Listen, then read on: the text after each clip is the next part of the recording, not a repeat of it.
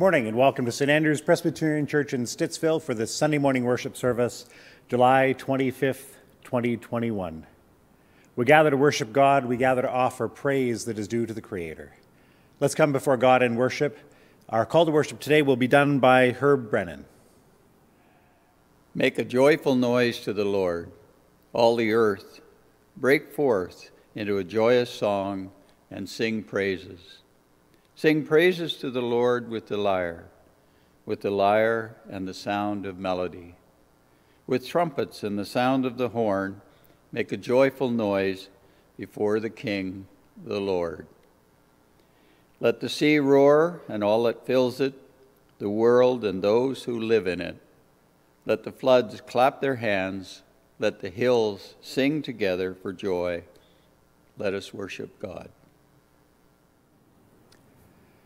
As I was preparing for this worship service and thinking about songs and hymns that had to do with faith, it also struck me that today is the 25th of July, and exactly 5 months from now will be Christmas Day.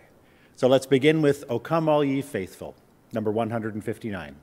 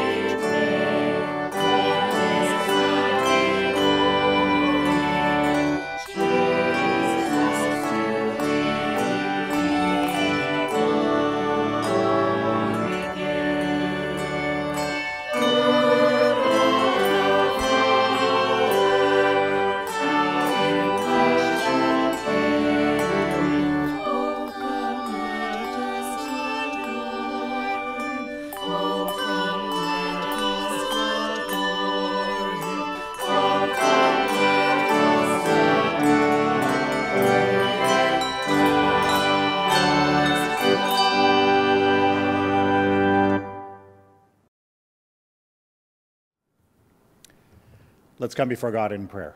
Let us pray. We gather here, O God, in your presence. We gather wherever we are in your presence. In these summer months, we're reminded that you are all around us. When we're off camping, when we're at our cottages, when we're traveling, when we're at home, you're always near to us. As the wind blows around us, O God, remind us yet again of your presence. Remind us yet again of your Spirit. We live in faith, O God, and for that we give you thanks. Make yourself known to us in so many different ways, and we will try to listen. We ask this in Jesus' name, who taught us to pray together, singing,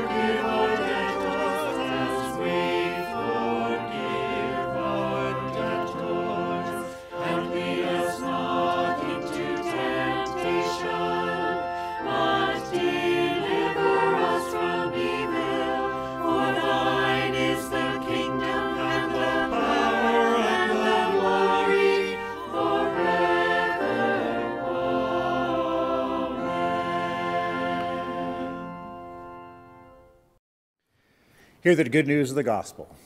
God has promised to be faithful, and God is faithful to us. We know that God is near to us each and every day. We know that we are never alone, and for that gift we give thanks. This is the good news of the gospel. Amen.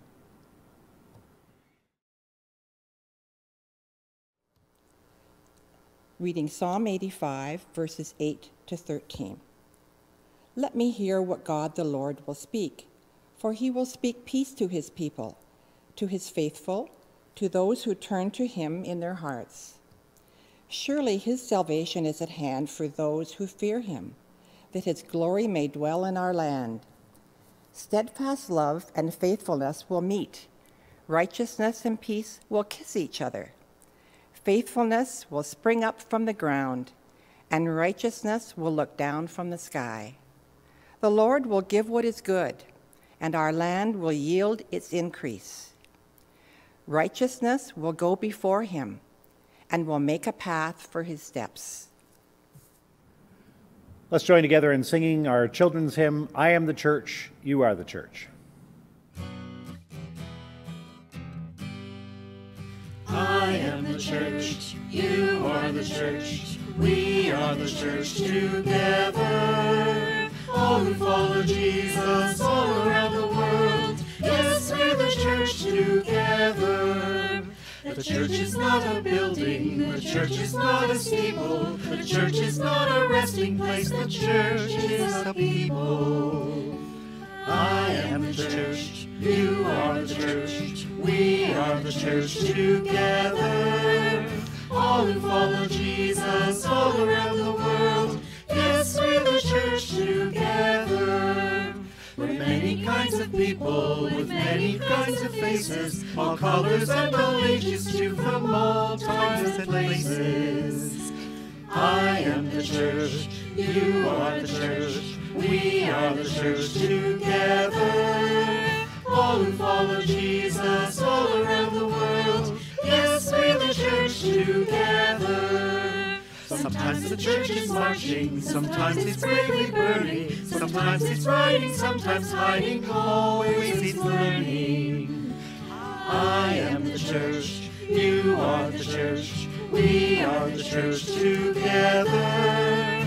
All who follow Jesus all around the world, yes, we're the church together. And when the people gather, there's singing and there's praying, there's laughing and there's crying, sometimes all is saying. I am the church, you are the church, we are the church together. All who follow Jesus all around the world, yes, we're the church together.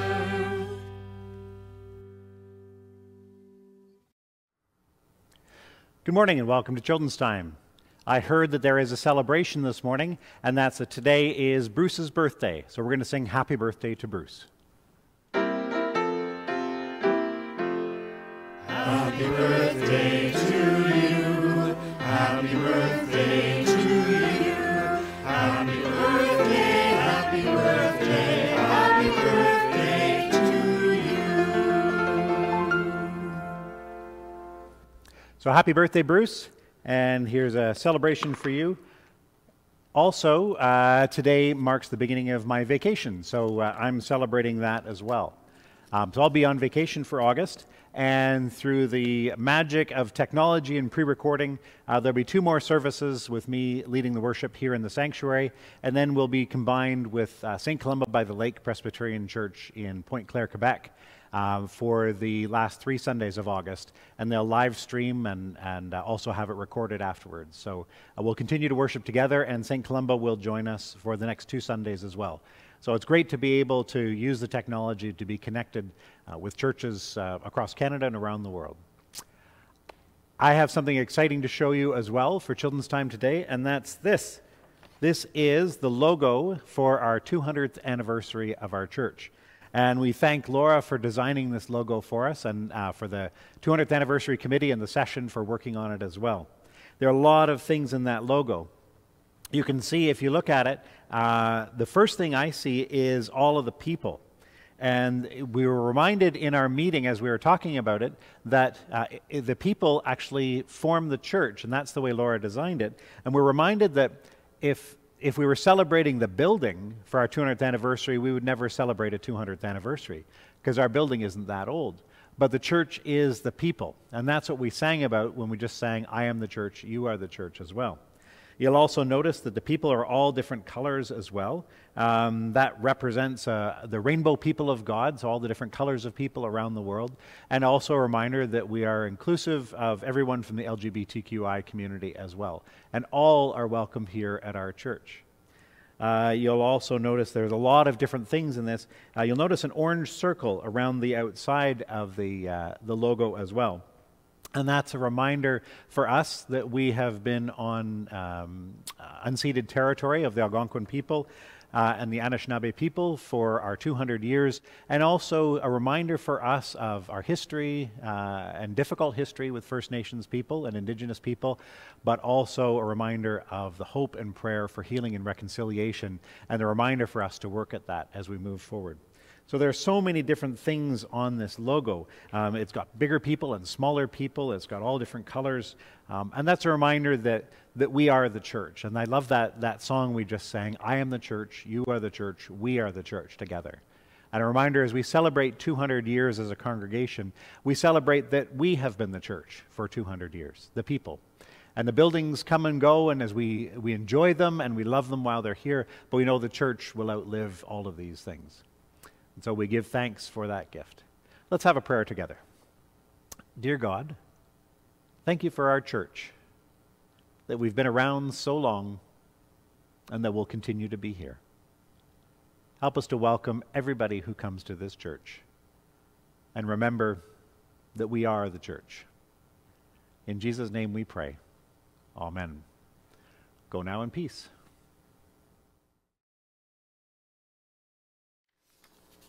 Reading Matthew chapter 8, verses 23 to 27. And when he got into the boat, his disciples followed him. A gale arose on the lake, so great that the boat was being swamped by the waves. But he was asleep. And they went and woke him up, saying, Lord, save us, we are perishing. And he said to them, Why are you afraid, you of little faith? Then he got up and rebuked the winds and the sea, and there was a dead calm. They were amazed, saying, What sort of man is this, that even the winds and the sea obey him? Reading Hebrews chapter 11, verses 1 to 8. Now faith is the assurance of things hoped for, the conviction of things not seen. Indeed, by faith our ancestors received approval. By faith we understand that the worlds were prepared by the word of God, so that what is seen was made from things that are not visible. By faith, Abel offered to God a more acceptable sacrifice than Cain's. Through this, he received approval as righteous, God himself giving approval to his gifts. He died, but through his faith, he still speaks. By faith, Enoch was taken so that he did not experience death, and he was not found because God had taken him. For it was attested before he was taken away that he had pleased God. And without faith, it is impossible to please God, for whoever would approach him must believe that he exists, and that he rewards those who seek him. By faith, Noah, warned by God about events as yet unseen, respected the warning and built an ark to save his household. By this he condemned the world and became an heir to the righteousness that is in accordance with faith. By faith, Abraham obeyed when he was called to set out for a place that he was to receive as an inheritance. And he set out not knowing where he was going.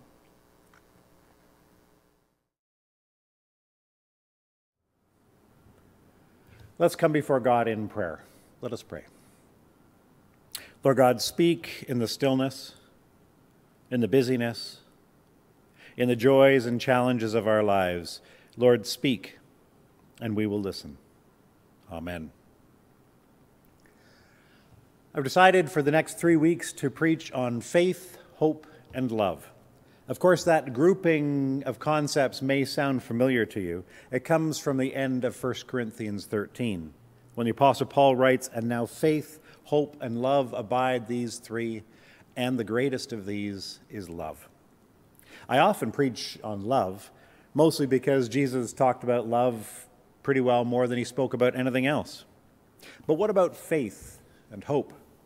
Especially as we come close to the end of this pandemic, hopefully. How have faith and hope helped to carry us through? How have they sustained us? Thinking of faith, I was reminded of Mark's sermon from last Sunday about the woman and how her faith had healed her. Faith is referred to by Jesus quite often, but it's not necessarily clearly defined. In the story last week, we heard about the woman who had been hemorrhaging for 12 years.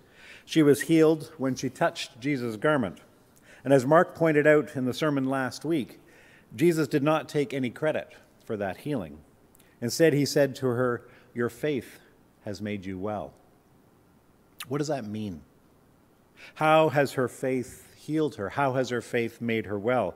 What is the nature of faith? It'd be helpful if we could define faith. It'd be helpful, but it wouldn't be easy. Our reading from the book of Hebrews gives us a good start.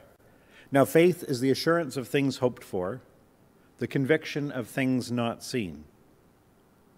I've heard that passage quoted many times in my life, and I've read it over and over again, but I don't think I've ever preached on it. Faith is the assurance of things hoped for. If we use the example of the woman who had been hemorrhaging from the sermon last week, what was it that she hoped for? I think it was pretty clear that she hoped that she could be healed, for the bleeding to be stopped, to be able to return to her family, to her friends, to be included in her community again.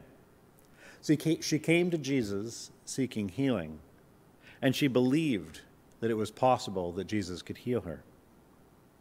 It's interesting that in describing faith just now, I ended up referring to what she believed. Faith and belief in English are rooted in the same word in Greek. The noun form is pistis, that's the Greek word. And when that's translated as a noun into English, the word is faith. But the verb form of that word, when it becomes an action, when that gets translated into English, it's translated to believe. When faith is put into action, it becomes believing. That sounds a little bit like the power of positive thinking, especially with this woman who believed that she could be healed, and so she was, if that's what faith is. Now, I'm not dismissing the power of positive thinking at all. Thinking positively, visualizing yourself succeeding at something can have a powerful effect on your life. Ask any sports psychologist who's preparing an athlete to compete. Visualizing yourself winning can make a big difference. But there's something else in this story about this woman who'd been hemorrhaging for 12 years. First of all, the hemorrhaging had been going on for 12 years. Likely the power of positive thinking, if that's all it was, would have been able to act before 12 years. But what happened differently on this day was that she took a risk. She actually broke the social rules of the day. She risked going through a crowd. She risked contaminating those people with her uncleanness to come to Jesus, to come to God, to find healing. She had faith that her life could get better and that God and Jesus could help her life to get better, that she could be made well. She believed that there was hope for her. Despite the doctors, despite the years of suffering, despite the indications in life to the contrary, and there seemed to be so many indications after 12 years. That is faith. Faith is the assurance of things hoped for. And faith is also the conviction of things that are not seen. The conviction of things not seen. We live in a world where seeing is believing, where documented scientific proof is expected. And you know what? I agree with that. I'm comfortable with that in many things. I also understand that nothing is absolute. I'm happy that there have been and that there are still researchers working on developing and testing vaccines for COVID-19. I'm happy that Health Canada does a rigorous testing of vaccines and then, based on the best available scientific understanding and documentation from Canada and around the world, they make recommendations to us. They will not be perfect, but it will be the best documented scientific research available and offered by the best trained people to make those recommendations to us.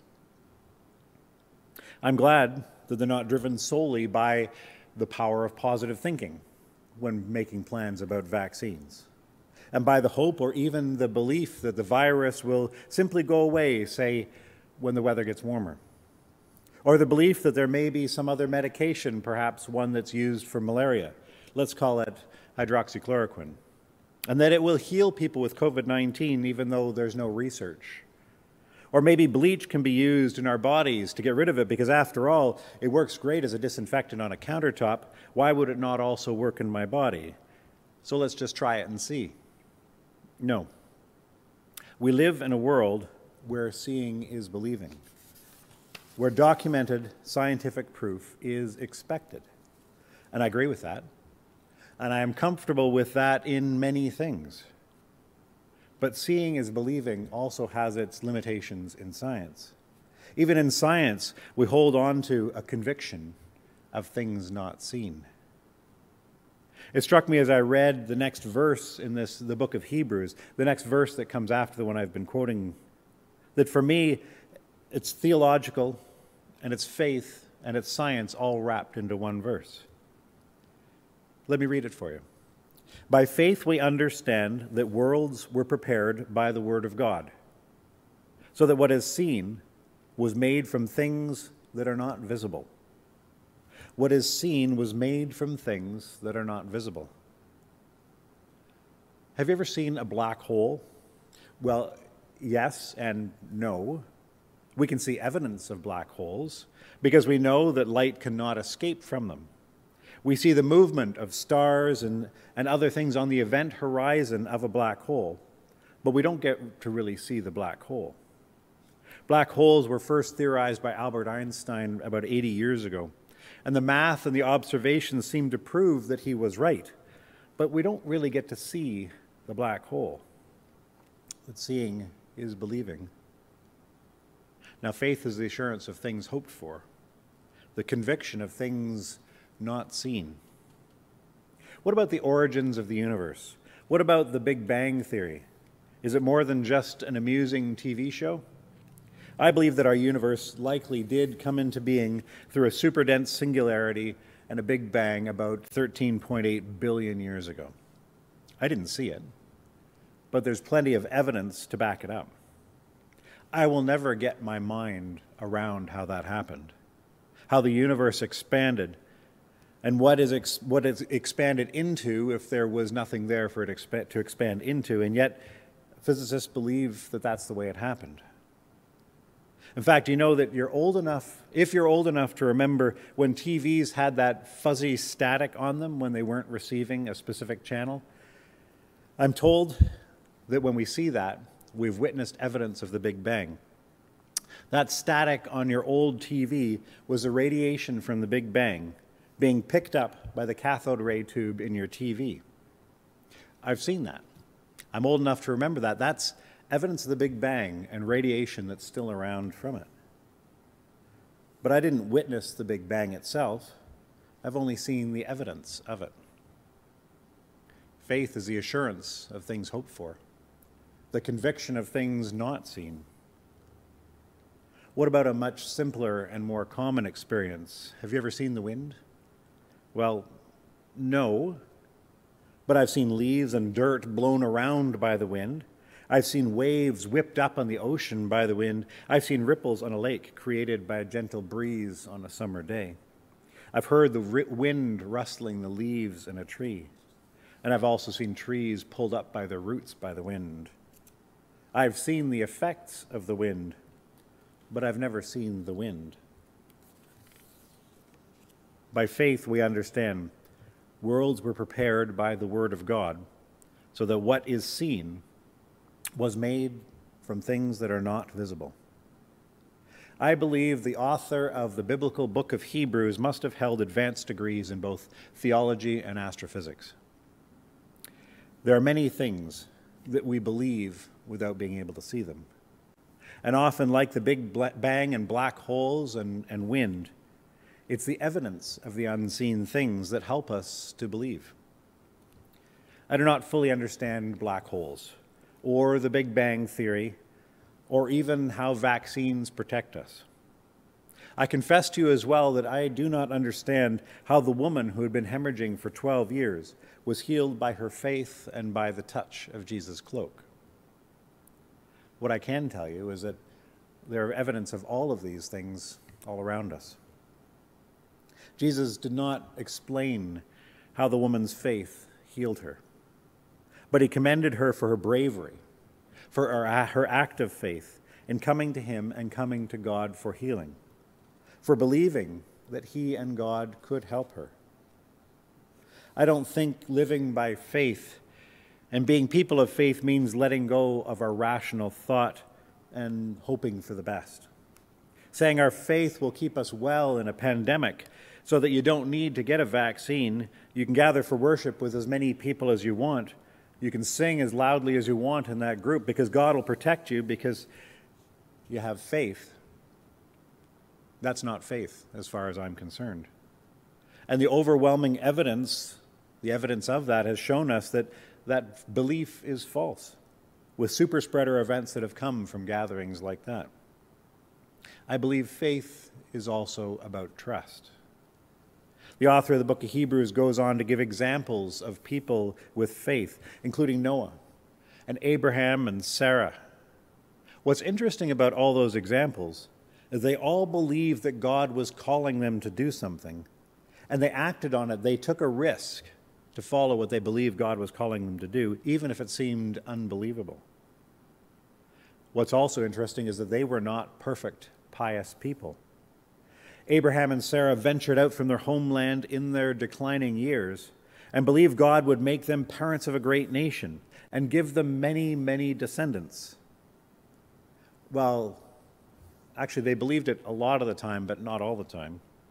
They believed it, well, some of the time. And at other times, they laughed at God when God reminded them of this promise. Sarah tried to work around God's promise by convincing Abraham to have a child with her servant Hagar. And Abraham didn't believe God would keep them safe in Egypt, so he handed Sarah over to an Egyptian official, telling him that it was her sister, not his wife. And Noah built the ark and saved his family, and when the ark landed, he planted a vineyard, made some wine, and got drunk. All these are examples of the people of great faith from the Bible. They had faith in God, and they doubted, and they tried to do their own thing. They all had changing, growing, living, and dynamic faith that could handle being frustrated with God and with them making mistakes. What is faith for us today? Maybe it helps us to think about what does it mean to not have faith? What is the opposite of faith? The opposite of faith, when you look into it, brings up words like mistrust and skepticism and disillusionment. Faith helps us to move beyond mistrust and skepticism and disillusionment in our world. Faith gives us hope for a better future and strength to weather the present. Faith is the assurance of things hoped for. It's a conviction of things not seen. I think faith is more than just hoping that everything will be all right. I think faith is knowing that sometimes things are not all right, but that God is present with us when things are difficult, and that we are never alone. I think faith pushes us to act beyond our own self-interest, to reach out to help other people, whether it's right in our neighborhood or whether it's with vaccines around the world. I think faith is the strength to take a risk, sometimes when it's even a bit scary. I think faith is also not just limited to church people, that faith is intricately woven together with trust. I think faith is something our world could use a lot more of right now.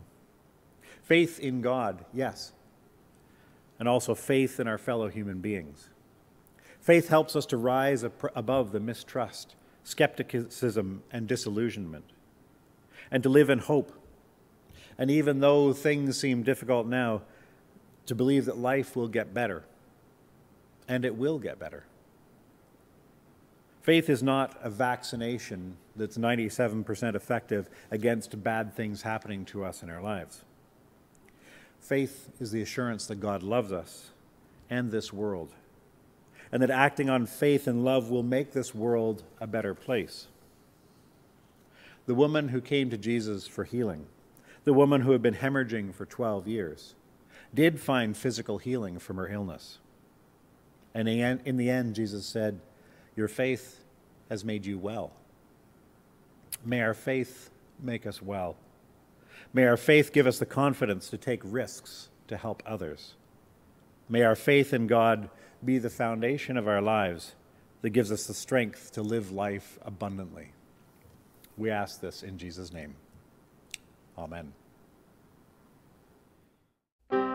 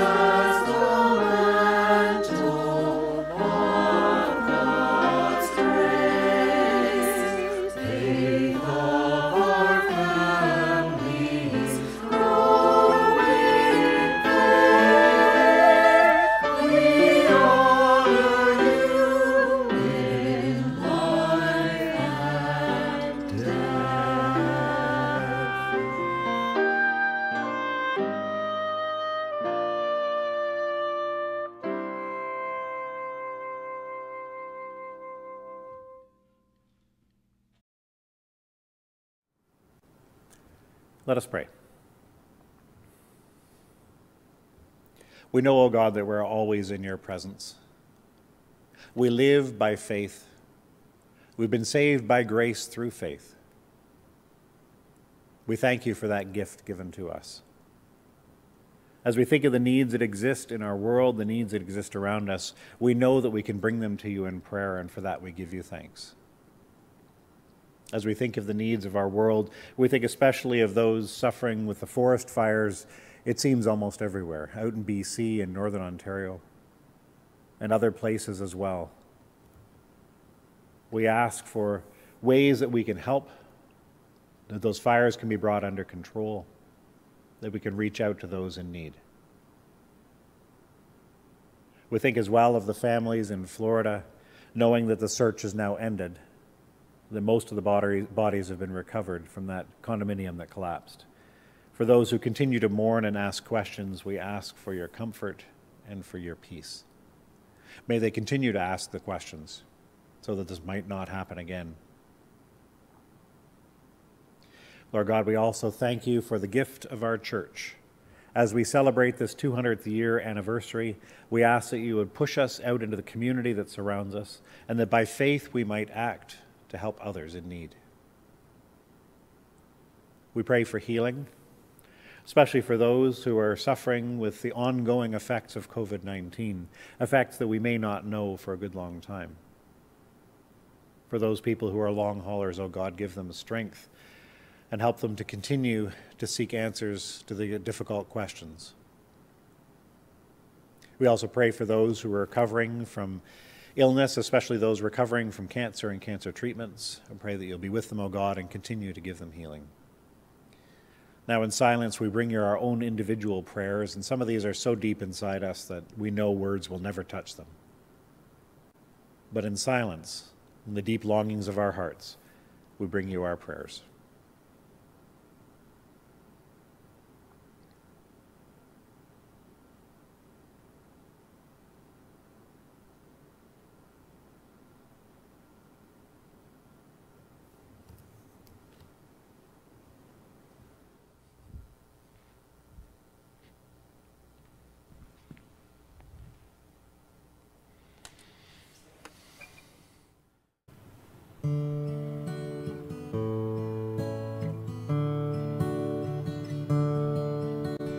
Lord, listen to your children pray. Lord, send your Spirit in this place. Lord, listen to your children pray. Send us love, send us power, send us grace. Lord, listen to your children pray. Lord, send your Spirit in this place. Lord, listen to your children pray. Send us love, send us power, send us grace.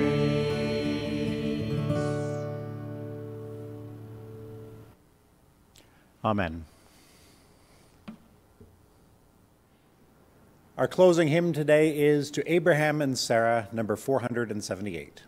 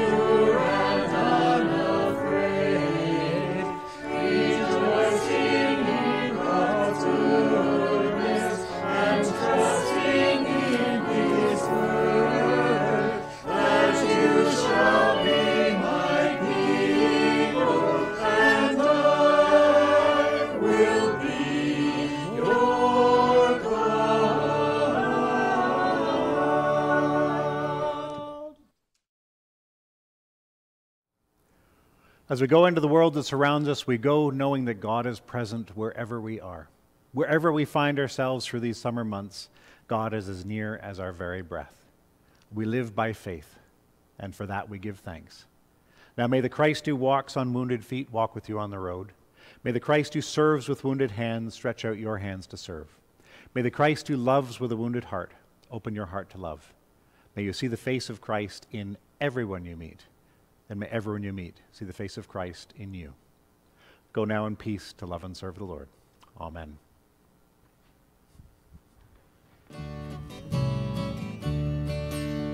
Some bright morning when this life is o'er, I'll fly away to that home on God's celestial shore. I'll fly away.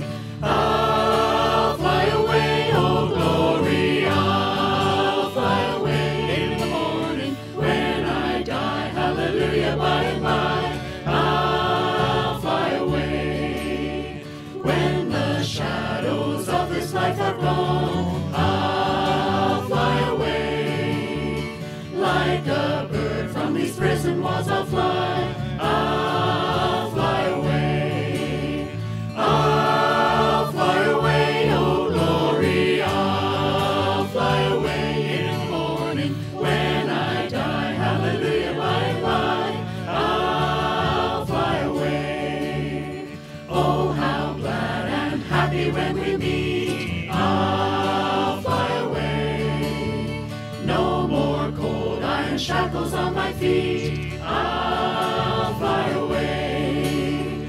I'll fly away, oh glory. I'll fly away in the morning when I die. Hallelujah, by and by. I'll fly away. Just a few more weary